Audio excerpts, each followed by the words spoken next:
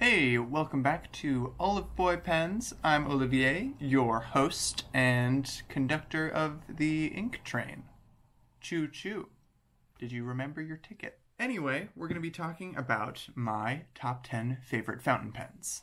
Out of my collection of around 55 as of today, I've been selling and buying a lot recently, but I noticed that about 10 of them are kind of part of my core collection just because I love using them so much and they have either sentimental or monetary value that I want to hold on to. So that is what we're going to be talking about today. I'm very excited to show you the mix of both modern and vintage pens that I've got as my top 10 of 2020 fountain pens. Let's get right into it. All right, so what I'm going to do here is show you each of my top 10 favorite pens, and then I'll do a quick writing sample, talk as briefly as I can manage about each one, and and that'll be that. I do want to note that none of these are in any particular order. It's like asking someone to pick their favorite child. But I did plan this out in, my top 10. Some of them stick out more than others, and I did have a nice mix of vintage and modern, as it turns out. Starting from the far left, we have the Wahl Eversharp Gold Seal Oversize in the green bronze celluloid. So, first, and decidedly not the worst, we've got the Wahl Eversharp Gold Seal Oversize. Now, this model is often referred to as a deco band, erroneously. This is actually not a deco banded model. It has the kind of rhombus bands, but I'll put a picture of what an actual deco band looks like. It's like a Greek keys type of deal, and that's the one that the modern version actually has on it. It's totally iconic and often more expensive than a standard rhombus band one's is. This one has a signature nib, which is just kind of a standard nib that came on here. It could either be in flex or in firm. This one's kind of a semi-flex, and it's a nice solid vintage fine.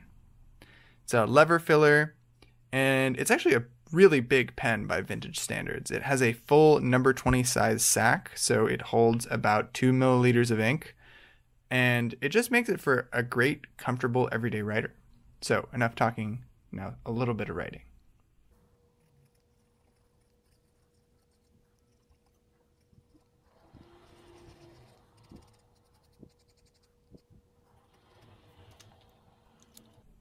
So yeah, while this is not the smoothest pen I own, it is one of my favorite writers, and generally just a beautiful pen to look at. I'm going to try to get a good close-up shot of it with the material because it does have some really nice sparkle and depth.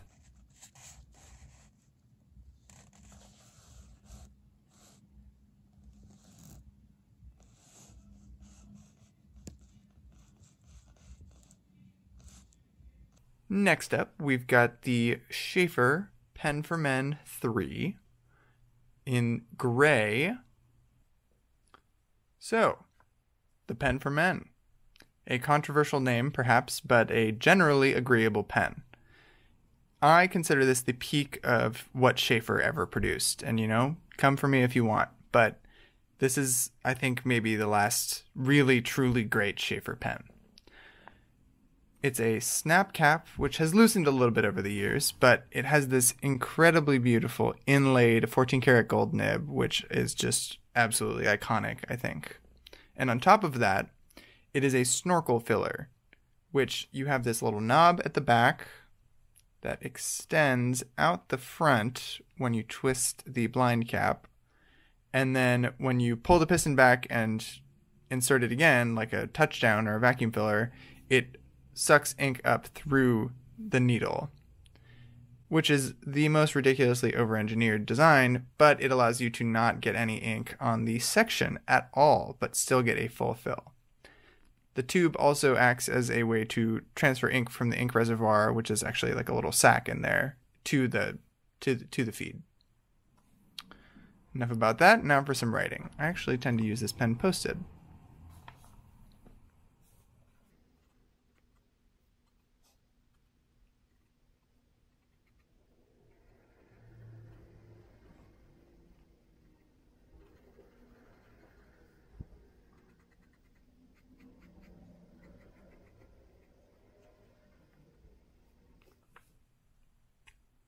Lovely pen.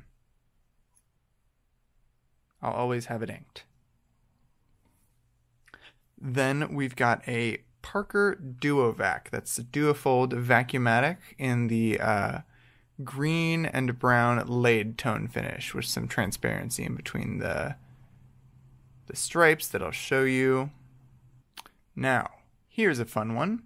This is a Parker Duovac. It's kind of a strange model because it is a duofold, but it does use the famous Parker Vacuumatic filling system, wherein you press the button a couple times while it's in ink and it sucks it up using a diaphragm at the back.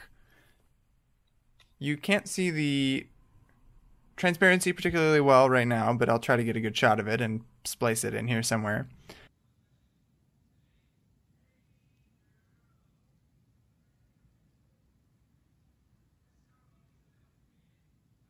It's got the blue diamond at the top, which is kind of Parker's trademark. And what's truly special about this one in particular is the nib. So the nib on here is two-tone, which you do see in a fair amount of pens these days, but on this pen in particular, the plating is notoriously fragile. So the fact that this still has the silver and gold on there is pretty dang uncommon. And I actually bought this nib separately to transplant onto this pen because it was one of my favorite design features. Like, look at that cool little V. Now, let's get writing with it.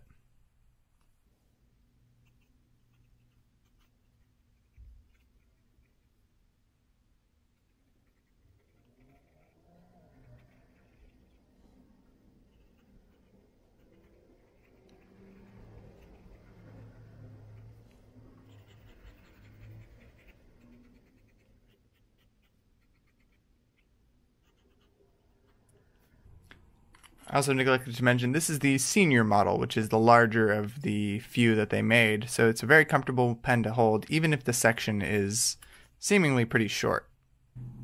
Next up, we've got an all-time classic, the Parker Vacuumatic 51, or 51 Vacuumatic, whatever you prefer, in a dark blue celluloid with a stainless steel cap.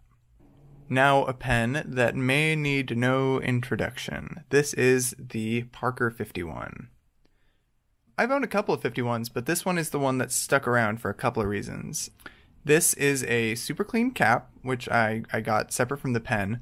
This was the first pen I got at a flea market. I found this. I paid, I think, $40 for it and sent it out to be restored by my friend Mike down in LA. And then I had the chance to get my hands on a pretty beat up cosmetically Parker 51 broad nib, and I swapped that into this pen, ground it down to an Architect, and now it is just quite a swell pen to use. So not much to look at here, but the writing is where it really shines.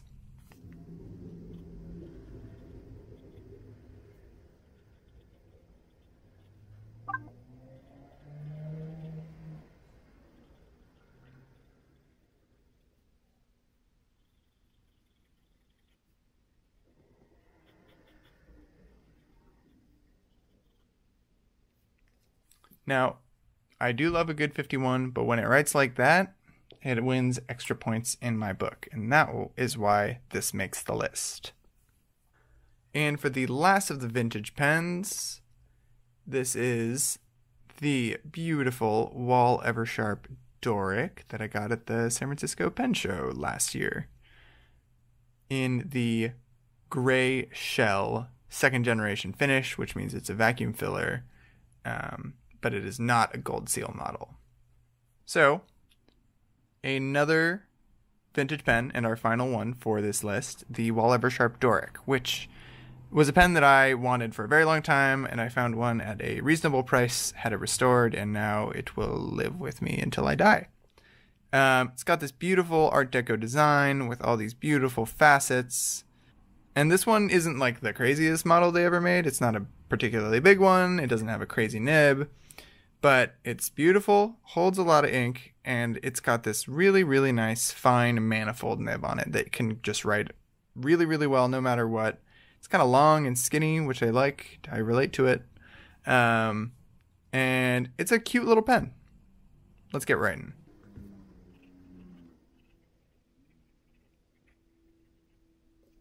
Oops, I forgot to ink it. I really beefed it this time. Give it a little dippy.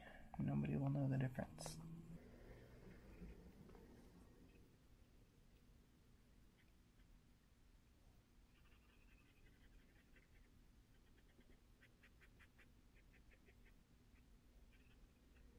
Now, would I let go of this pen if I found the same one with an adjustable nib?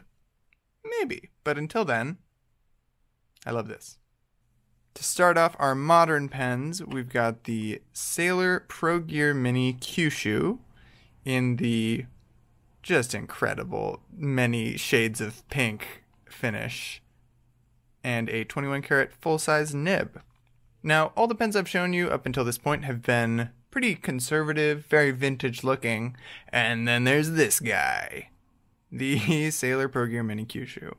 Not only is it maybe the most ridiculous pen I have in my collection, I'll give you that, but it is one of the most comfortable to use because it is very short and thick, and you can screw to post it. It's the same proportions as a Pro Gear Slim Mini, which is much more common, but it has the full-sized grip section and 21 karat gold nib. The nib is swapped from my Bungu Box Pro Gear, which I'll show you later. It's a 21 karat gold extra fine, which I find actually really smooth and fairly wet, which I was kind of surprised by, but a pleasant surprise it was. So let's check it out.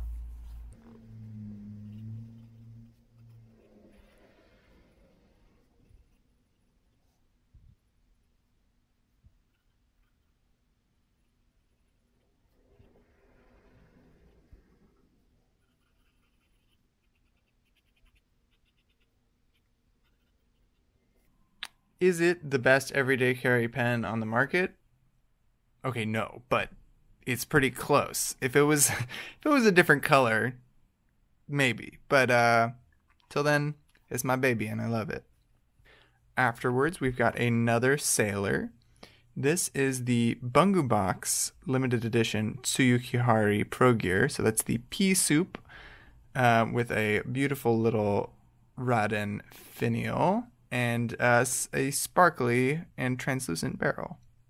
Now, baby's older brother, the Sailor Bungu Box collaboration, Tsuyu Hikari. Hope I'm pronouncing that right. Pro Gear, full size, and just a really nice colorway. My favorite color is green in all shades that it comes in, so I love the matching converter. I love the two different tones of green, the transparent and the sparkles. I love the little leaf finial, which is made out of Raden, abalone shell. And the nib is, like I said, not the original nib that came on here. It is quite a special one. It is a Naginata Togi medium fine, which I got off of a whole other Sailor, just a standard black Pro Gear, and then I put the nib that was on here on that, and I sold it. Who cares? It writes incredibly.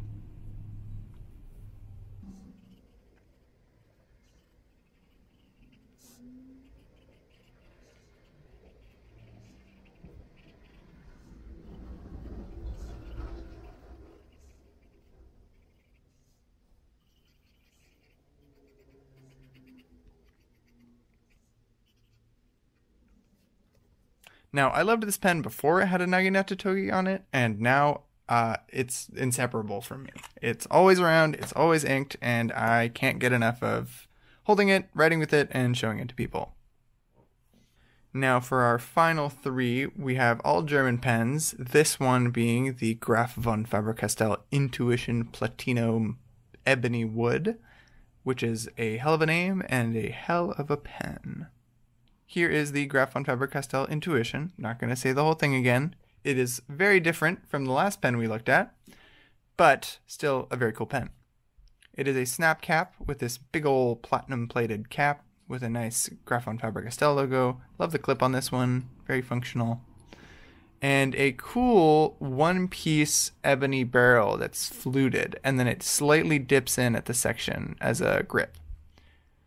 The nib is a beautiful two-tone 18 karat gold nib, and the filling system on this one I will show you briefly. is cartridge converter, but you can't access it from the front. You have to screw the back,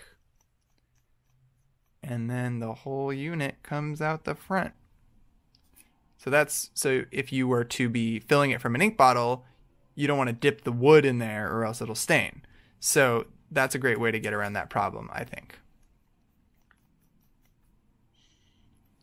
That aside, it is maybe the best writer in my collection in terms of just smoothness, bounciness, and overall ink flow.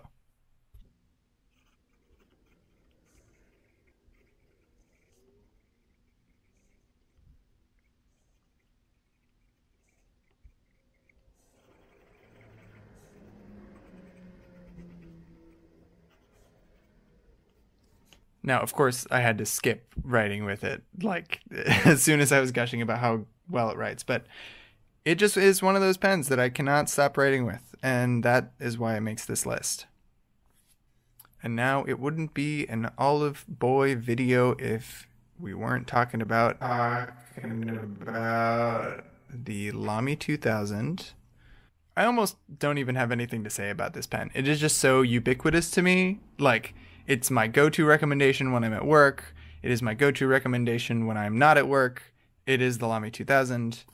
It is the fountain pen to own. It's, you know, even with all these beautiful other pens, it's the one I depend on the most. Extra fine nib. I've had other ones. My Bauhaus one has a different nib, but Extra fine nib 2000 really just gets the job done like nothing else.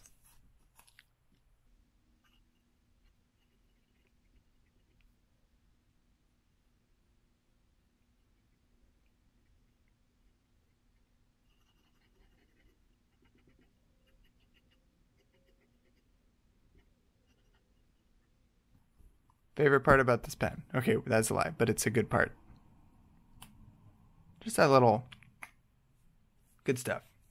And the Dialog 3, another frequent guest of my videos and comparisons, because it's so cool. And last but certainly not least, a pen that needs no introduction if you've watched my YouTube channel. I realize that I talk about it a lot because it's a cool pen. Dialog 3 by Lamy. Full-size, two-tone, extra fine gold nib. Big ol' honkin' hot dog body. And a joy to use.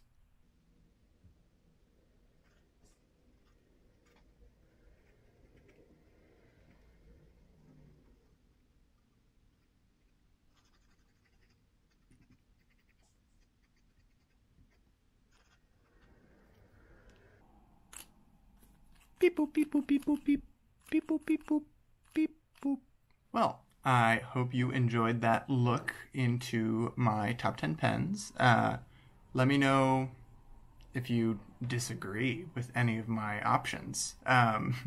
If you like them, don't like them, just let me know. I love talking pens with y'all. Of course, this list is kind of subject to change because I've gotten new pens since I recorded the actual talk through part of the video. A notable missing pen that will definitely be the subject of its own video is my brand new Sailor Rialo demonstrator, the Penpoint Rainfrog limited edition. So look forward to that in the next video. Also, I just started an Instagram. I know my pen videos take a little bit while to come out because they take a lot more effort, but I want to share some more just like photography and short form pen related content on my Instagram for y'all to check out. So I'll be putting the link to that in the description below.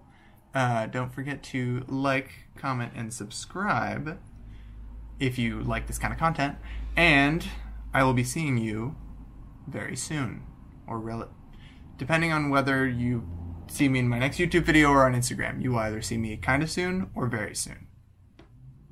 Anyway, thank you all so much for watching, and have a good one. Bye.